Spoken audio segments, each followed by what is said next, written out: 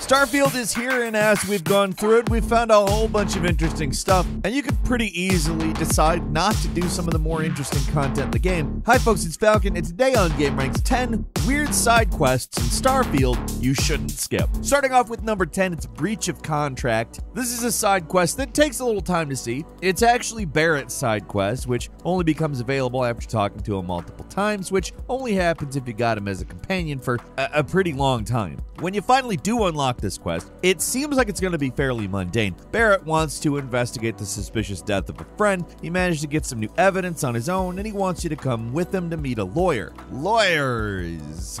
Legal meetings. So exciting sounding. But when you talk to them, the lawyer tells you in so many words, you need a lot more evidence to prove the mining company that Barrett's buddy worked for was responsible for his death. Documentation, recordings, a witness, something.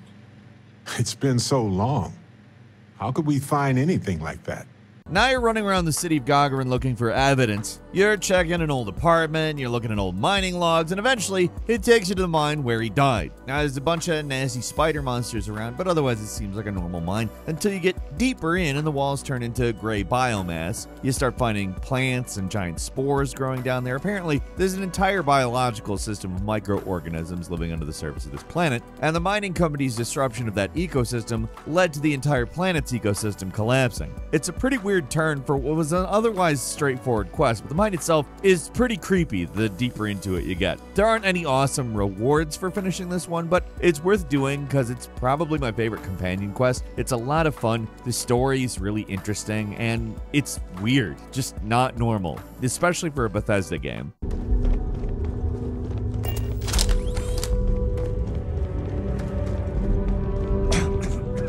And number 9 is Juno's Gambit, a cool one that comes out of nowhere while you're exploring space. Randomly, you'll come across this ship under attack from an ecliptic ship. Pretty standard in Starfield, but when you dock the ship to check on the crew, you find 2 Ryujin operatives and a big computer that's talking. So here's where the quest actually starts, revealing there's 2 operatives that are here to destroy this machine, which reveals itself to be the Juno probe that was somehow uplifted and became self-aware.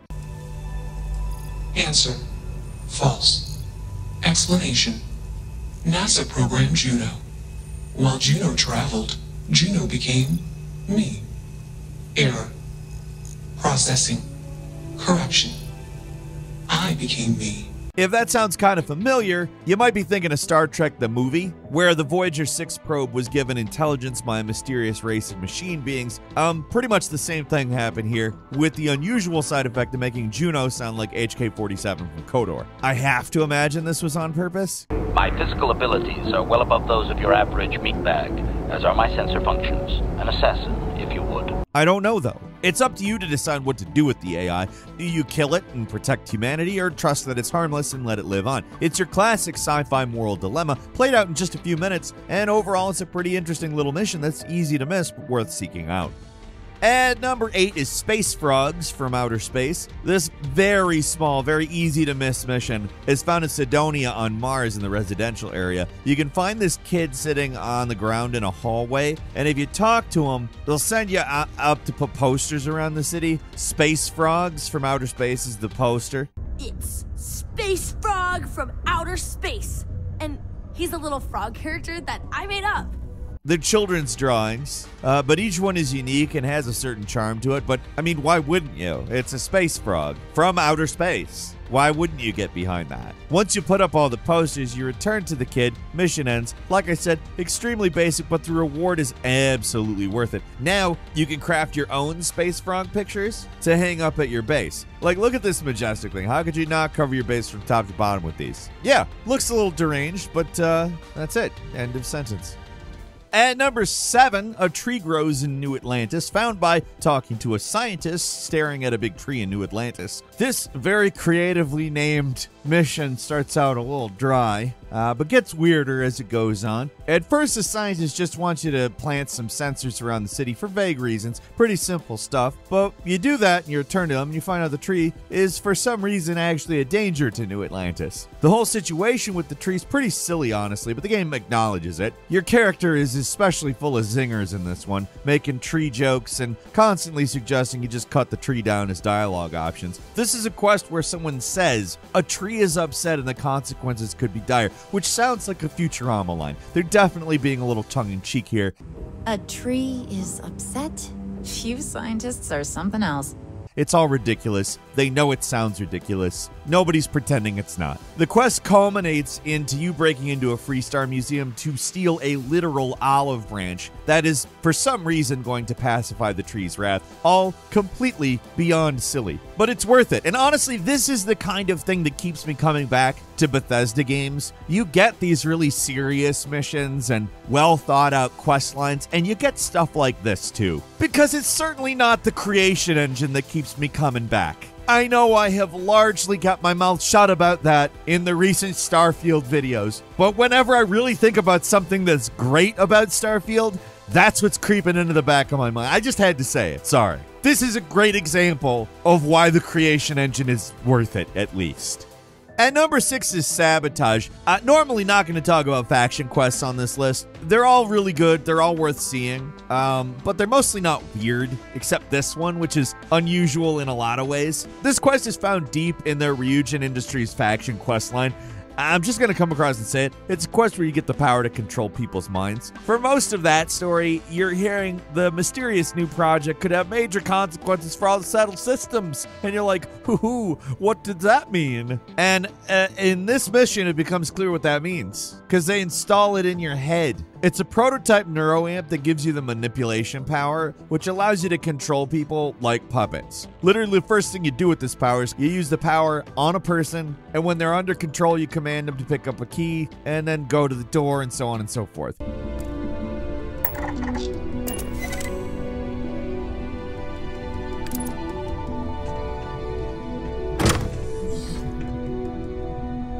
Neat trick.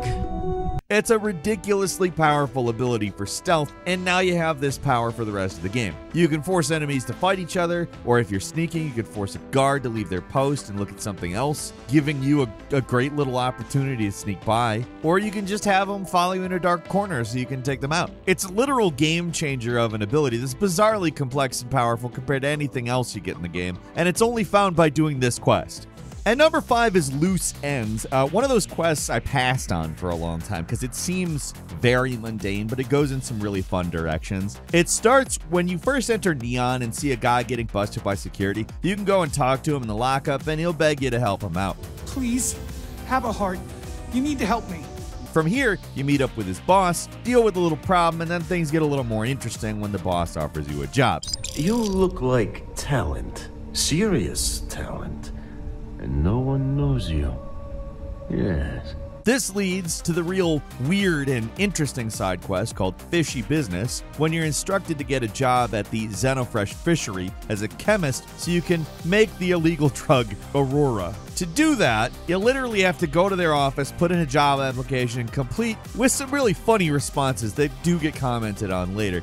You get the job, put on a fresh suit, and from there you just work a shift as a chemist, getting resources from the conveyor belt, and then you use them to make Aurora, and then drop the final product into a hopper where you're graded on how quickly you can do it.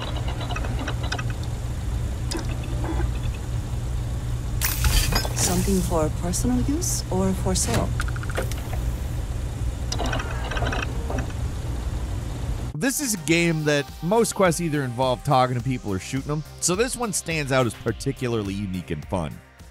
At number 4 is The Audition, another one that sounds more just plain odd than weird, which you'll understand what I mean by in a second. But for some reason, the game lets you join a gang. They're called the Ebbside Strikers, and you can find the recruiter in the bar in Ebbside and Neon. It's a surreal moment, especially if you're like me and you've already gone through all the Ryujin Industries faction quests. I'm already top dog in Neon. Why slum it with these gangster nobodies? Your companion expresses their disbelief as well, saying things like, of all the things I expected to do today, joining a gang was not one of them.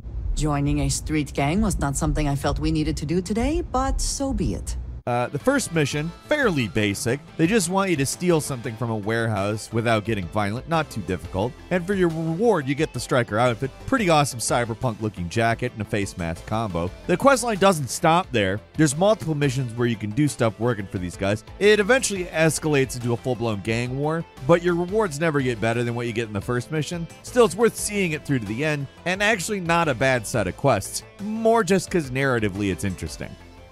And number 3 is Tourists Go Home. This one's pretty small, it's easy to miss, and it's found in the mostly unimportant colony of New Homestead. It was found on Titan in the Sol system. Most of the side quests here, very basic, not that interesting. In all honesty, in terms of mechanical complexity, this one isn't that exciting either, but the premise and the rewards are some of the weirdest in the game. If you wander around, you'll get an activity to talk to on the colony doctor, who doesn't like tourists, which is no joke, because when you talk to her, she concocts this whole scheme where you, and seriously, she wants you to dress up in a costume to scare away tourists as a monster. It's a Scooby-Doo plot. It's just that usually the guy who shouts, "I would have gotten away with it if not for you meddling kids," after they get unmasked in the end, it's usually the big bad villain instead of some guy who got hired by a doctor who was annoyed. It's a ridiculous costume too, and your goal is to just go to a random location and scare some tourists.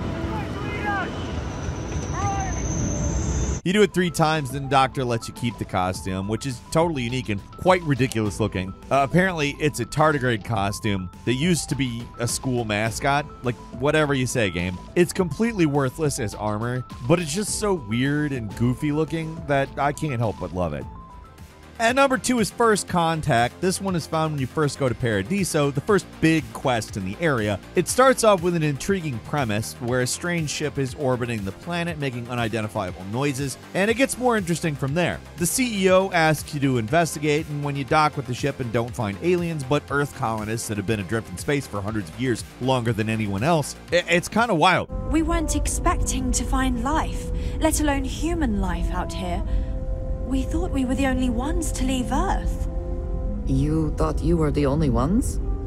I am afraid you have been unaware of a great many things. The ship was made before everyone left Earth using grav jump drives, so it took them a lot longer to reach their destination. They're presented as sort of Star Trek-like explorers and idealists, but the planet they've chosen to settle on is owned and operated by a private corporation that doesn't want anything to do with them. So they send you back to negotiate on their behalf, and that's when the quest takes a turn for the cynical. The owners of Paradiso are hilariously blasé about the plight of these colonists and dismiss their claims outright. Paradiso actually have legal documents to the land on the planet as part of the Galactic Charter, so the colonists really have no legal grounds to fight them. All the company will do is either let them settle on the planet, but force them to pay all the expenses, basically making them indentured servants, or install a working grav drive on their ship at their expense. These guys are penny pinching to the extreme and won't even pay for a grav drive to get rid of the colonists, so your only options are to doom these guys basically to slavery or foot the bill to get them to go away. At least with a little persuasion, you can lower the price of the drive, but it's still not cheap, and while it's not the solution they wanted, it's a lot better than the alternative. It's one of Starfield's best missions, actually. There's not a lot of shooting or action, but it gives you some very interesting stuff,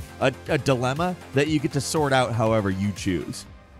And finally, at number 1 is Mantis. Finding this one's pretty specific. To even start it, you need to read a slate on a dead spacer in the Nova Galactic Shipyard, the place you explore near the start of the game during the mission The Old Neighborhood. It's pretty easy to miss, but at least you can always come back later if you want. It's on a station in orbit around Earth, so it's not hard to find. The slate's vague, but it talks about a secret outpost that's supposed to hide some amazing treasure, and they're not kidding. The side quest contains some of the best rewards in the entire game. The base itself swarming with spacers trying to get the loot, and it's filled with traps, so you have to tread carefully, but it's more than worth it. Get past all the traps, you find the hidden lair of Mantis, a literal superhero who hunts down pirates and criminals. Basically Space Batman, that's just what they are. There's a Mantis cave and everything. And the story leading up to it's pretty funny. You can learn more on the identity of the Mantis, how they've died and left behind a legacy for their son to take over as the hero. Only you find his corpse about halfway through the place, resentful of the Mantis and annoyed that he couldn't get past all the traps. So when you get inside, the system just assumes you're the new successor to the title of Mantis and unlocks their ship, the Razorleaf, and you get the Mantis costume. Both pretty awesome, actually. The ship, especially if you're still rolling around with crappy starter, Costume's pretty good. You get some special dialogues in certain instances, and they put a lot of effort into the side quests. It's totally ridiculous, but the rewards speak for themselves, particularly the ship. Got a quick bonus for you, Operation Starseed. It's found on the Crucible of planet Carbitus 3 in deep and uncharted space. The quest's pretty difficult to reach, but it's easily the most elaborate and ridiculous in the entire game. The Crucible itself is totally absurd. It's a colony run by robots and inhabited by, deep breath here, clones of famous historical figures. The first guy you talk to, it's Franklin Roosevelt, complete with an Atlantic accent and an old-timey suit. When your ship landed, I feared the robots would shoot you on sight. I am greatly relieved that they let you enter our community, but you come during a delicate time. Amelia Earhart, Wyatt Earp, Genghis Khan, they're all there causing trouble. Whole thing's totally nuts. But what makes it so great is all these guys have their own unique costumes. Even the basic colonists have their own costumes, and it's just the start of it. There's an entire mystery to solve about why this project even exists, and also how to free the clones from their current miserable existence. The colony, it's split up into factions, and each leader has their own ideas about how to resolve the problem. And depending on who you choose, you're forced to fight against the side of the colony that disagrees with your decision. There's a whole lot of talk and a whole lot to talk about, including a side mission where Wyatt Earp might not be who he says he is, but the weirdest thing about the whole quest is what you can get after it's all over. Amelia Earhart as a companion. Seriously, you can tool around in space with one of history's most famous aviators. She's easily the weirdest companion in the whole game too, and honestly her skills are not even that good, but it's a great and unexpected reward. The quest line is absolutely worth checking out. It's not just extremely weird, it's also really good and one of the game's best. And that's all for today. Leave us a comment, let us know what you think. If you like this video, click like. If you're not subscribed, now's a great time to do so. We upload brand new videos every day of the week. Best way to see them first is of course a subscription, so click subscribe. Don't forget to enable all notifications, and as always, we thank you very much for watching this video. I'm Falcon. You can follow me on Twitter at Falcon the Hero, and we'll see you next time right here on GameRanx.